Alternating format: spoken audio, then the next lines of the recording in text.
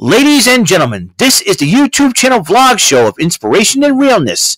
Also, this is the YouTube channel vlog show of positivity, personality, and fun.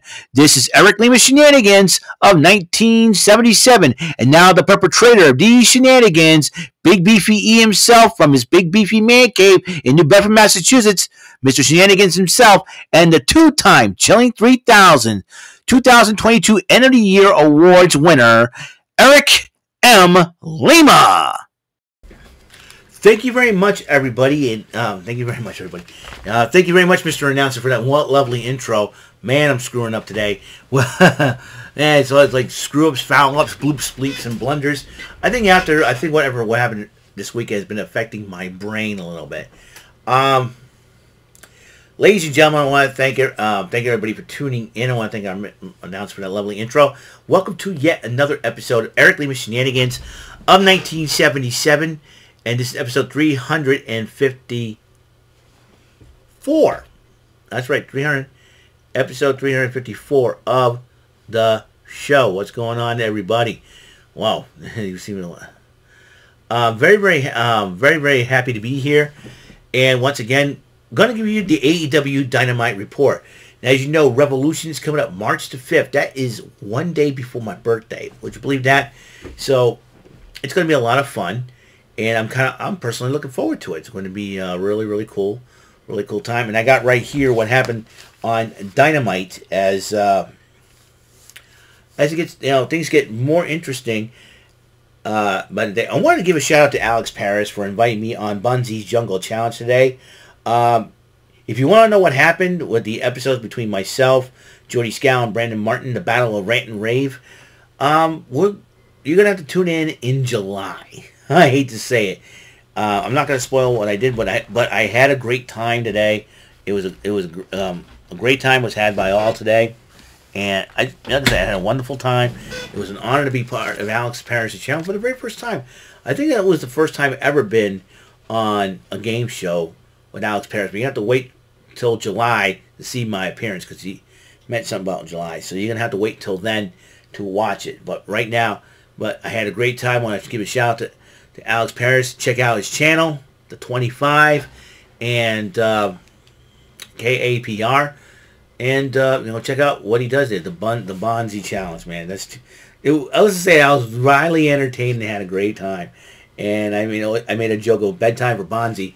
I think there was a movie called Bedtime for Bonzo, and that's why I called it that. And so, but let's just say that Bonzi's ornery because he has no teeth and no toothbrush.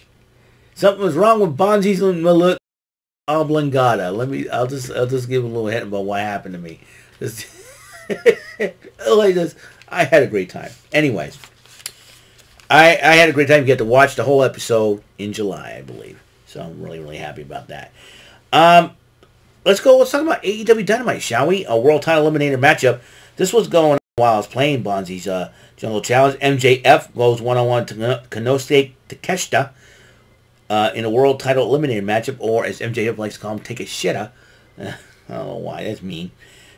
MJF obviously won the matchup, and then he attacked the referee and Takeshita after the matchup with his Dynamite Diamond ring. It's like he just won it on purpose, just to keep using that ring. If you try to do that, say brass knucks to the face, pal, with that ridiculous Rocky Maivia wannabe haircut, MJF, Maxwell Jacob Freeman. Next time, if I was wrestling him, I don't care if I get disqualified. I would wing him. I would wing him in the wang. You know what I mean? And just like boom, and go. You're not going to have any kids for a while. I don't like MJF. I can't stand the guy. You know what? He'll probably make fun of me and make fun of me how fat I am and all that. And flip me off. I'll just go. I'm like, yeah, I'm getting dissed by a guy with frizzy hair, man. His hair's all frizzied up. He thinks he's Rocky Maivia back in 1996. He looks like a member of Menudo on crack. MJF so ugly. His mom, when he was a baby, his mama had to feed him with a slingshot, MJF, I'm better than you, you know it. Yeah, I know he's got a nice singing voice. He should be singing instead of wrestling, but he wants to be a jerk and all that. God bless the woman that married him. That would marry him. You know what I mean? I mean, Naomi Rosenblum, I think her name was. Her name is Naomi, sweetheart. God bless you. Hope you can put up with him. I don't know how his cat put up with him either. That's MJF for you. I can't stand him, but it's fun making fun of him because he's a heel. Because he knows how to play the old school heel perfectly. I figure,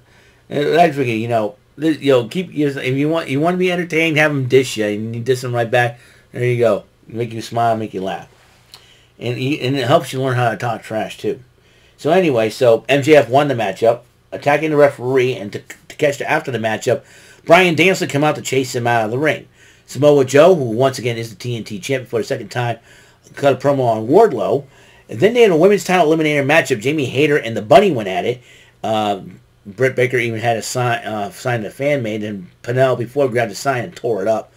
I was like, you're going to tear up the sign here, make your husband eat it. That's what I would do. And then after Jamie Hayter won the matchup, and then Renee Paquette interviewed Tony Storm and Saraya, they decided to send a message to Britt Baker and Jamie Hayter by attacking Leva Bates. Lexi Nair interviewed MJF, and MJF's been running his mouth about Daniel Bryan as usual and trying to make things personal. That's MJF Warrior. He's a freaking jerk. I call he is my jerk off friend. I'm more like mighty jackass freak. That's MJF. Or moronic jackass freak. There you go. Anyways, on the Garcia Guevara gauntlet happened. Ricky Starks went up against Angelo Parker first, beat him. He went up against Matt Menard, beat him. But then Daniel Garcia.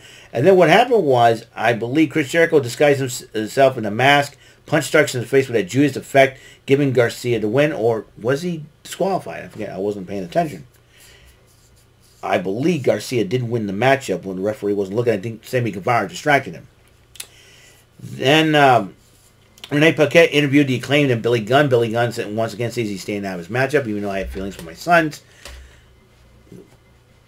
The Acclaimed agreed to this. Then, while Renee Paquette was interviewed, Bryan Danielson and Takeshita in the trainer's room, looks like he was locked in, and it seems like Jose, the assistant, and Preston Vance were behind the whole thing. Looks like MJF. Like, dude, if you want to take out the guy yourself, you want to pay money to take out the guy, he has to be in the ring for you to do your job, for you to do it, instead of locking him up, because if you lock him up, you're keeping him safe from injury.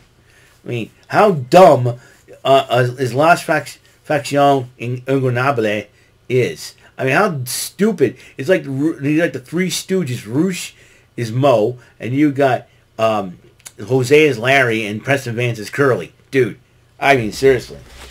Despite that, Takeshita fought Vance and Jose, the assistant, off. Bryan Danielson charged to the ring while Roos was entering the ring. MJF comes out and runs his mouth. And then Bryan Danielson came to the ring. And the American Dragon did win the match. That's right, he did win the matchup. And then MJF was on commentary during that time.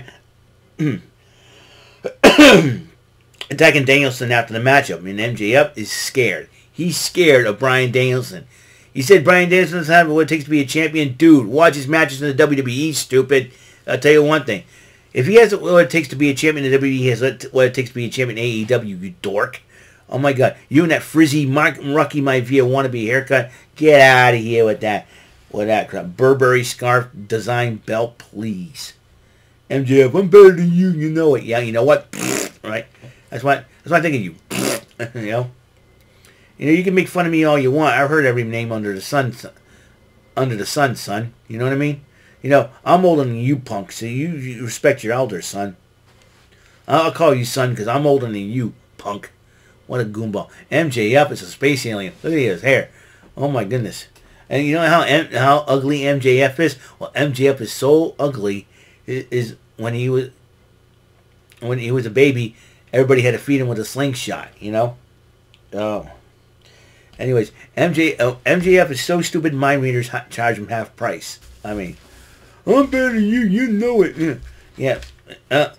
MJF is so ugly. He makes Rosie O'Donnell look like a Playboy centerfold. I mean, come on now, seriously.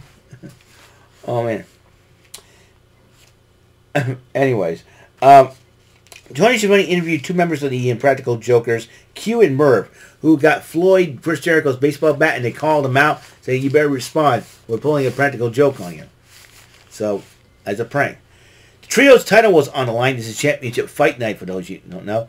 The Elite defending the Trio's title against AR Fox and Top Flight and this match was considered match night in my book because these two guys went at it near falls, but in the end, the Elite carry home my wayward son retains the titles. Lexington interviews Stokely Hathaway, and Stokely Hathaway's crying and whining about Hook. Hook just came in, grabs him by the arm, and Lexington's like, "Stop, you're going to hurt him." And then he looks at him, and for the first time Hook talks, Hook said something.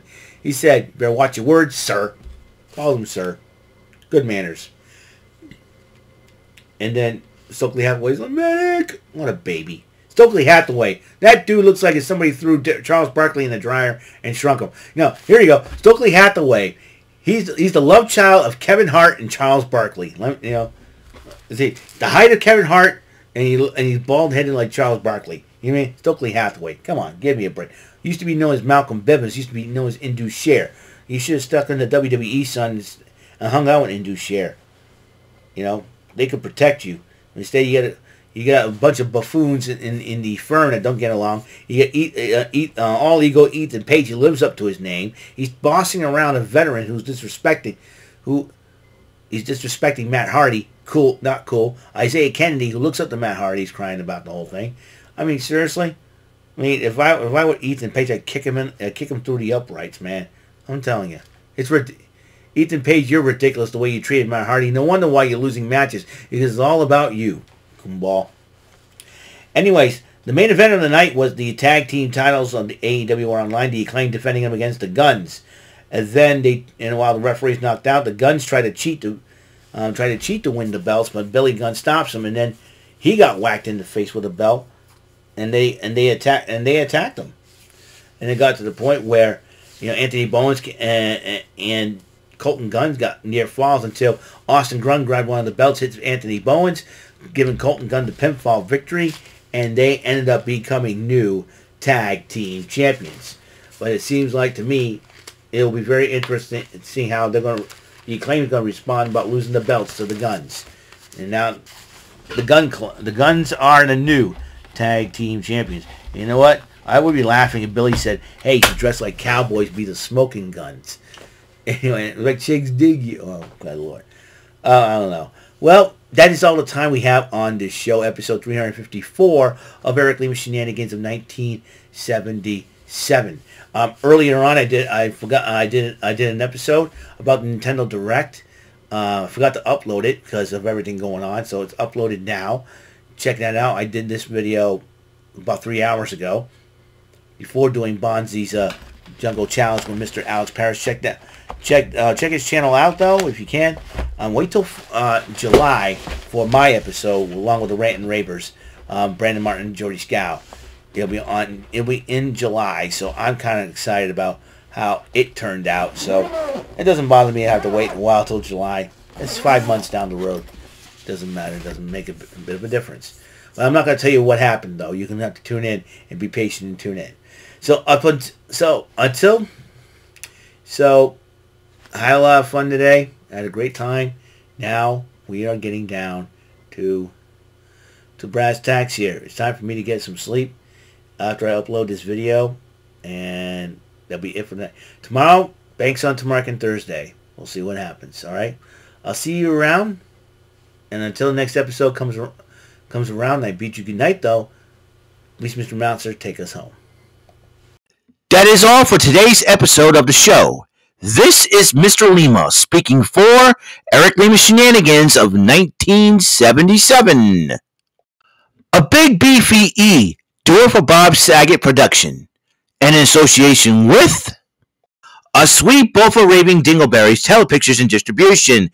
Thank you for watching another great episode of Eric Lima Shenanigans of 1977. Until the next episode, goodbye for now.